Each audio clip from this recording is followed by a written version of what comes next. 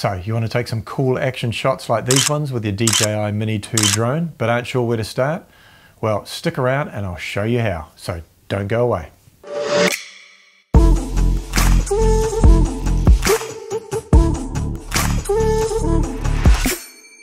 Hey guys, and welcome back to the channel where we review tech related to making YouTube videos and other gear tips and tricks videos just like this one. So if you're liking this content, be sure to hit that subscribe button and the bell so you don't miss out on any new videos. So recently I've been using my DJI Mini 2 to take more photos than I have videos. Here's a few examples of images I've captured. I've been driving to various places not far from home, putting the drone up and seeing what I could get. I even took a few night pictures, which I reckon have come out really well. And I think I'm actually getting it down to a little bit of a fine art now. As a result, I've broken down the step-by-step method I use in a new video, and I'll leave a link to that in the description below. But I've also been working on capturing some action shots, just like these ones. So in this video, I'll show you how to do just that. And it's actually a lot easier than you think.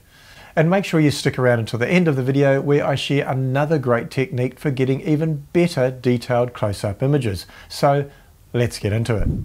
A few weeks ago, I took my DJI Mini 2 drone to my daughter's school camp. I went along as a parent helper, and one afternoon I had some time to get the drone up and take some photos and videos for the school. They've been going to the same camp for several years, and they were pretty excited at the prospect of getting some pictures from perspectives and angles that they hadn't seen before. So I managed to take a few high shots and landscapes that I thought came out pretty well. It really is cool seeing something you're familiar with, but from an aerial point of view. It's almost like you're presenting them with some sort of magic gift. People love it, and these were very well received. So when the afternoon activities started, in particular the water slide and the hydro slide, and even though it was a very windy day, I managed to maneuver myself through some obstacles and get some footage that the school and the students were pretty happy with. At the end of each day at camp, they'd show all the photos and videos that staff and parents had collected during the day's events. And these shots in particular got some big cheers from students as they could watch themselves and their classmates tackle the giant hydroslide. I must admit I did take a few risks to get the shots, and it was a little nerve-wracking to start with.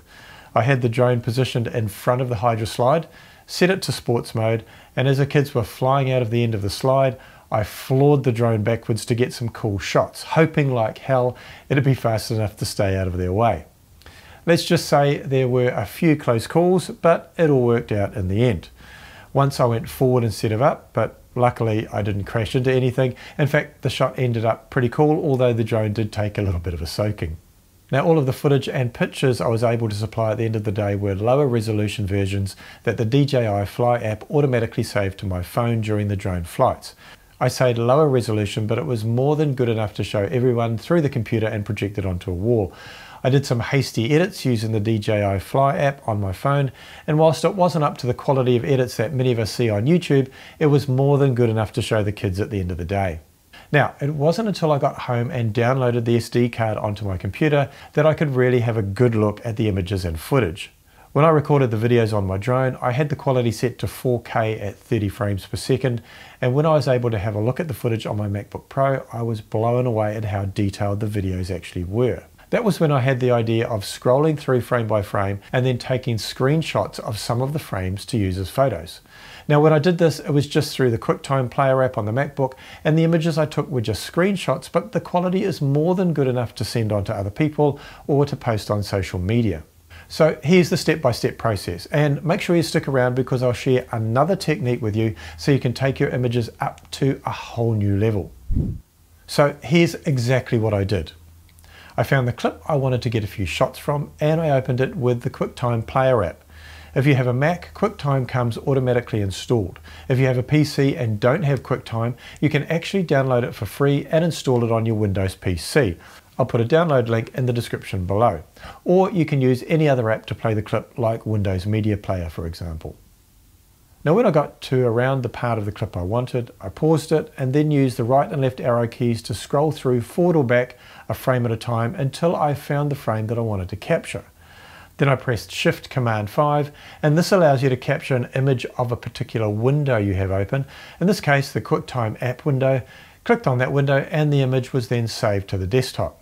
I just kept going through and doing that to capture any image that I wanted until I had been through all of my footage and found all the images I was keen to turn into photos. Then all you have to do is open up the image in your editing software of your choice. In my case, it was Adobe Lightroom, but there are free photo editing apps available online, and crop it to the right dimensions. In my case, I wanted to post on Instagram stories, so I needed the image to be 9:16, and the job was done. Now, depending on the software you have, you can go in and do a bit of editing, color grading, that sort of thing, or you can use the free filters that the likes of Instagram and Facebook provide anyway. So how simple is that? Record the action by video instead of trying to capture one image at a time and hoping for the best. Too easy. And now for another tip that will enable you to take this technique up to a whole new level and get even more detailed images. But before I share that, I just wanted to say thanks for sticking with the video this far, and if you found this technique helpful, it'd be great if you could hit that thumbs up button below. And if you want to see more content like this, hit the subscribe button and the bell so you don't miss out on any new videos. Thanks guys, I really appreciate your support. And now on to my pro tip. Now, because the footage was captured in 4K, there is actually a lot more detail available to use if you wanted to. So if you did want to zoom in and capture an even greater close-up, my suggestion would be to open it up in your video editing software and use that program to zoom in. Since the footage is 4K, you'll be able to open up the image by quite some margin, and then either screenshot that or capture that frame using the editing software itself. I mentioned earlier that I've been using the Mini 2 drone to take some pretty cool images like landscapes, or just unique angles of areas near home that people are familiar with. Now, if you've tried that but are disappointed with the results, it's likely because you've just taken one photo and tried to work with that. But that's not enough. You need to take a lot more to capture more of the action and then crop in from there. I know it sounds complicated, but I've made a video explaining how to do it in simple, easy steps. In fact, many of these steps you only have to do one time and never have to change the settings again. So click the link on the screen now and I'll see you over there. Thanks guys.